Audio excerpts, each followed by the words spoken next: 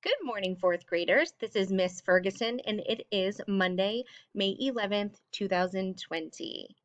Today, we're going to be working on point of view, and we're going to be working on understanding how point of view affects the reader's understanding of a story. In a work of fiction, like we're going to be reading in The Hope Chest, the point of view determines what we, the reader, knows about the events of the plot and how we, the reader, should feel about those events. Basically, point of view is the lens that we are seeing the story through. The story is filtered through that storyteller. So the point of view helps us understand things in a different way. Your learning target is going to be I can determine the point of view of a given text. Let's take a look at some of the examples we're going to be talking about today. First person, second person, and third person. For first person, we will be being introduced to first person Frida. We have second person Sam and third person Theodore. We're going to be focusing on this mini lesson on how pronouns help us understand the point of view. Think of yourself as a photographer, and those pronouns are going to be your focus. Keeping your focus on those pronouns is going to help you determine the point of view, which is going to help you understand what you're reading more deeply. So when we're talking about first person, and first person Frida is going to be helping us. First person is where the narrator speaks about himself or herself.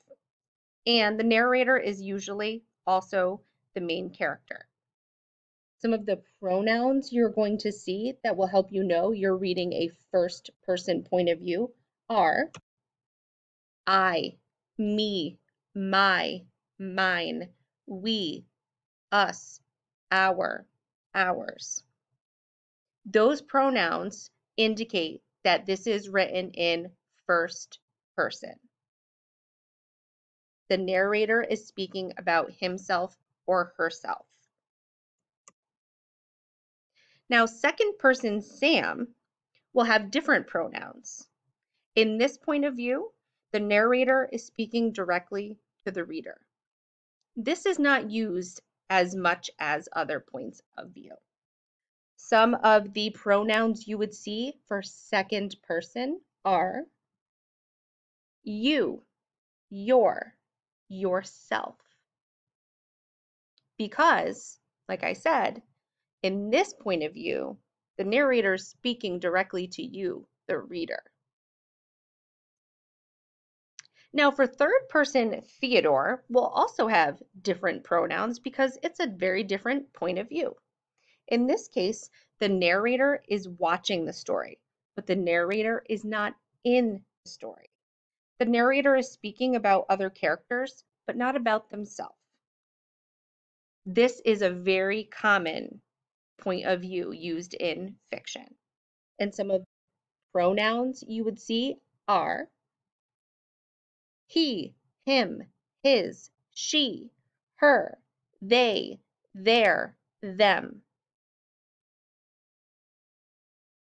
Just as photographers have procedures for capturing the best photo possible, procedures also exist for readers trying to determine the author's point of view.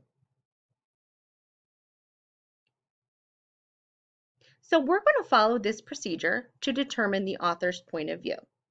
And this is important because, like I said at the beginning of the lesson, understanding point of view helps us understand more about the plot and the events in the story and is going to help us think more deeply about what we are reading. So the first thing you need to do, of course, is read the passage. Next, what you're going to do is cross out the dialogue. You might be thinking to yourself, what does dialogue mean? Maybe we haven't talked about it for a little while and you need a refresher. So that's a great question. There are two kinds of dialogue that we will be talking about. In one, a character talks out loud to another character. You see that dialogue as words written inside quotation marks. For example, "You won't believe what happened to me last night," Andrea exclaimed. And you'll notice that that is written with quotation marks. That shows me it is something she said. We also have dialogue where a character talks to himself, and this is called internal dialogue. You would usually see this written in italics. For example, "Ugh, I just don't know what I should do," Bo thought. So he's saying it inside to himself. He's not saying it out loud to someone else. So we don't use quotation marks, but we do write it in italics to show that it is something he is saying to himself. So those are the two types of dialogue.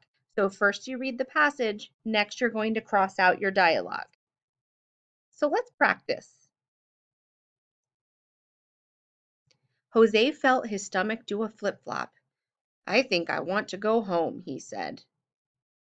Where would we cross out the dialogue here?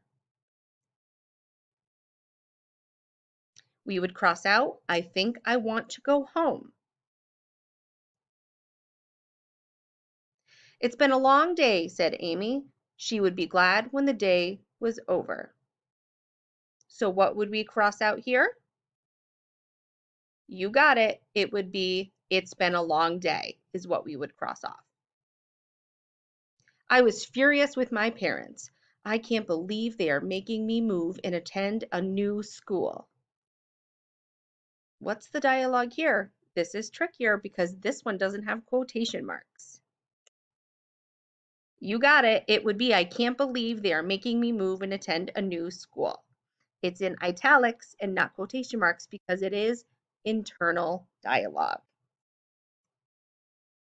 "I'm sorry," said Karen. "I didn't mean to push you." She felt so embarrassed. So what would we cross out?